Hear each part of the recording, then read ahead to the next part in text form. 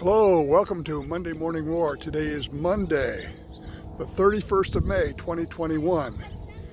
It's Memorial Day, and today's a day which, sometimes I think it's a kind of confusing holiday. A lot of people think it's the official start of summer, and it is. I mean, a lot of amusement parks open up. People go to beach and the barbecue and hot dogs and beer and maybe the ballpark or whatever.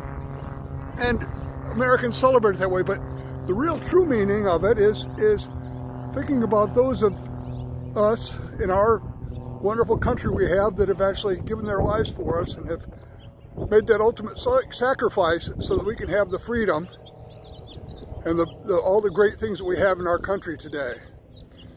And we've got to remember that, because if we don't, and we don't appreciate what we have, we'll lose it.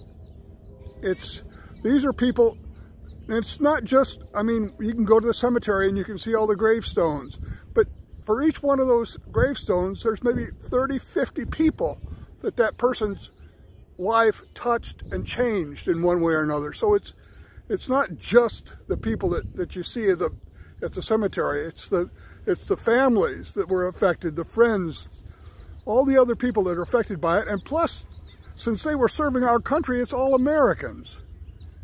These people died for us. You look at the dates on the gravestones. You'll see a lot of them. These people are in their 20s and 30s. They had a whole life ahead of them. They didn't get to live the full life that maybe you and I have the opportunity to do, because they gave their life for their country. They died for the freedom that we can have as Americans.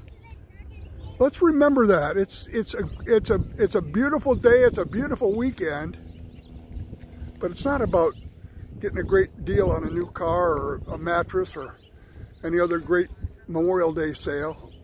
It's the soldiers that died so that we can have the freedom that we have, so that we can enjoy the democracy that we have in our country, and the soldiers that are continuing to die today to preserve our freedom.